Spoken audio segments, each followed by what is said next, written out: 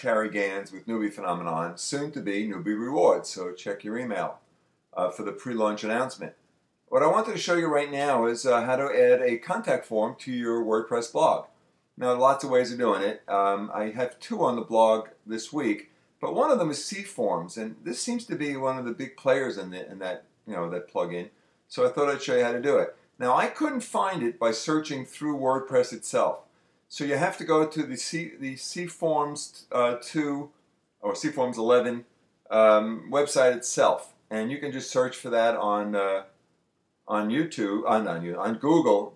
It's getting late here, and find it. But I found it at www.deliciousdays.com/cforms-plugin.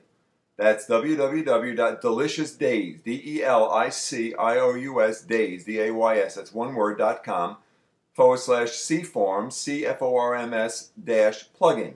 And it takes you to this page. Then all you have to do is download the plugin and you save it as a zip file. So download it and save it somewhere on your hard drive as a zip file. Then if you go to your WordPress blog, which is where we are right now, you go to Plugins, you go to Add New, and then you search for the plugin. Now I'm not going to do it because we can go ahead and search for. Let's go to Upload. I'm sorry, you upload. You don't search. You upload. You browse for the plugin. I'm on a Mac here. You'll see your plugin here. If I go ahead and install now, I've already installed it, so it'll give me an error. But you just click Install. It installs the plugin for you, and then you go ahead and activate it. Once you activate it, what you'll find is down on the lower left here, see the CForms 2, you'll have form settings, global settings, styling, etc., and help, which walks you through some of it.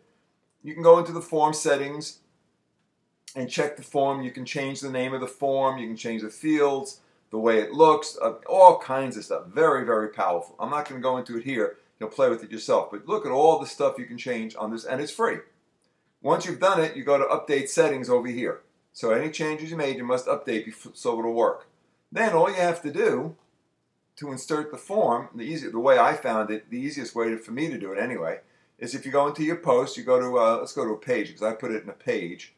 So we'll go to Edit a Page, and I just put a form in my About Cary Gans page, and all I did was go into the HTML, and at the very bottom here, just put that little tag in. And you can copy that from the actual CForms 2 site. Now there's another way of doing it, and where there's a little icon. I, for some reason, couldn't get that to work myself, but by putting this little tag in here, it worked fine. So I put the tag in, and if you go to view the page, there's the form. You see, I changed the name, and you can change any of these fields, and you can also tell it where to send the validation. So what will happen is, someone fills out this form, puts a message in. When they click Submit, it'll come to your email address that you've put into your WordPress blog. That's all there is to it. So it's real simple to use. I'm sure there are other ways of doing it, but this is the way I found anyway. So if you're interested in using CForms, be my guest. Hopefully it'll work for you. Anyway, enjoy it, and we'll see you hopefully at Newbie Rewards when it becomes active. For the time being, go over to newbiephenomenon.com. Have a great day, and we'll see you at the next plugin.